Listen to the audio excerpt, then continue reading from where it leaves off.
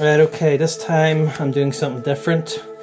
It's a treat for myself as well as the viewers, and I am making a root beer float. Got my glass. I've just put it into the freezer for a while just to cool it up. Got my ready chilled A&W root beer, and I got my ice cream. Because it's very warm in this country, as well as the pissing rain, I have to do this quickly because I don't want to get it all warm. So I'm gonna get right into it. Northern Ireland, it's very difficult to get some root beer, so I had to order this on Amazon. 24 pack, it was worth it. So I'm gonna get right into it. Just need ice cream, your root beer, a big glass. I got my ice cream scoop and my straw, so let's get into it. So you just need about a good 2 big scoops of ice cream.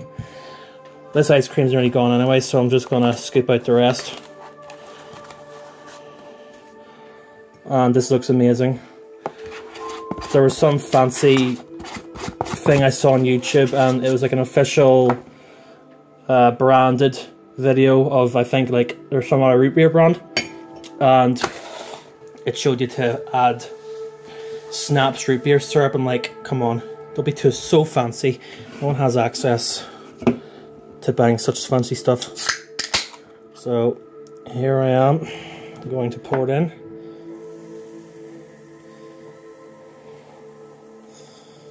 And that will just mix in nicely.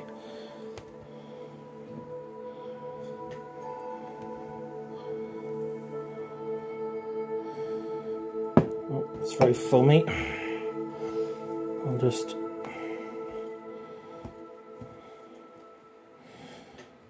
maybe I'll just have the towel underneath this in case it pours over.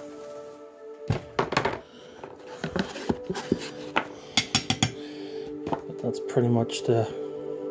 Right, there's the rest of the ice cream.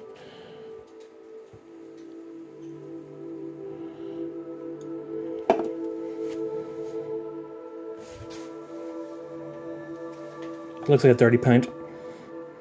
Looks like some sort of like really bad milkshake or something, but it's quite foamy on the top. I want to make that head by pouring it up. Right. Just want to get a shot of this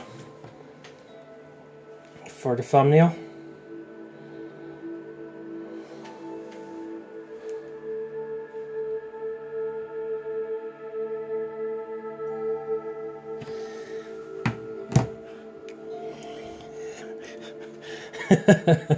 Cheers.